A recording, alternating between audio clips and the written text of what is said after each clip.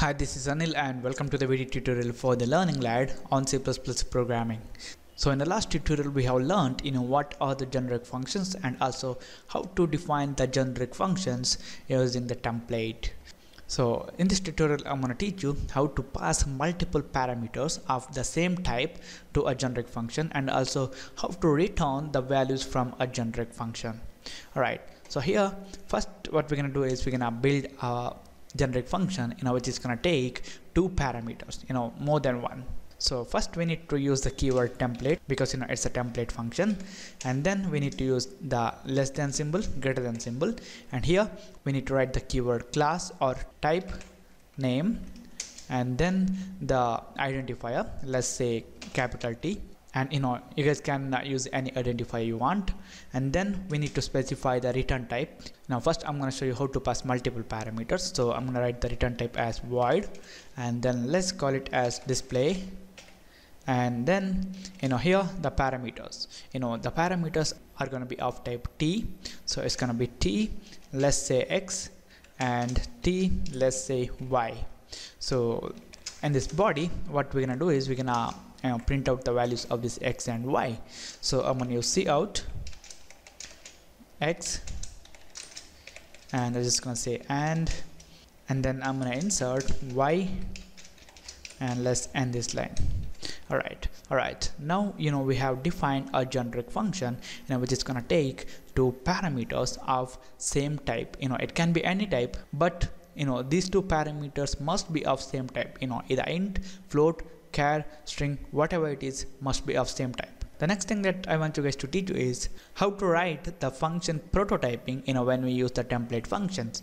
So you guys can copy this from here and you guys can paste it here before the main function and add the semicolon. Here if you want to use this variable names, you guys can use it, or if you want to remove it, you guys can remove it. It doesn't matter. Alright, now in our main function what we're gonna do is we're gonna use this display function. So it's gonna be display, and here we can pass two parameters. This function is gonna take two parameters, and also these two parameters must be of same type, either int or char or float or string or whatever it is, it must be of same type. So I'm just gonna pass, let's say 20 and 30, and if I build and run this, now we get 20 and 30, and I'm just gonna call it again, and I'm gonna pass let's say Anil and Anjali, and again I'm gonna call this display, and I'm gonna pass, let's say 12.36 and 56.78, any value, and I'm just gonna build and run this, and we get 20 and 30, Anil and Anjali, 12.36 and 56.78. Now here this display function is taking two parameters, and that two parameters must be of same type. So I can't pass Anil and 26 here.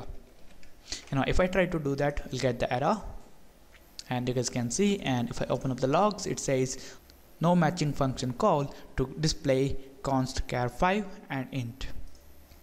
So when we use this generic function, make sure that when we have only one type and multiple parameters, that parameters must be of same type. Either int, char, float, whatever it is must be of same type.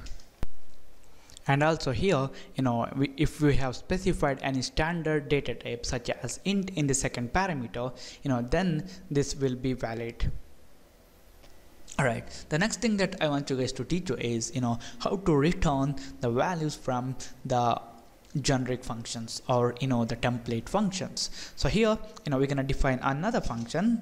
So it's gonna be template, and then less than and greater than symbol, and we can use type name or class. This time I'm gonna use class, and then let's say T, and here we're gonna return the return type.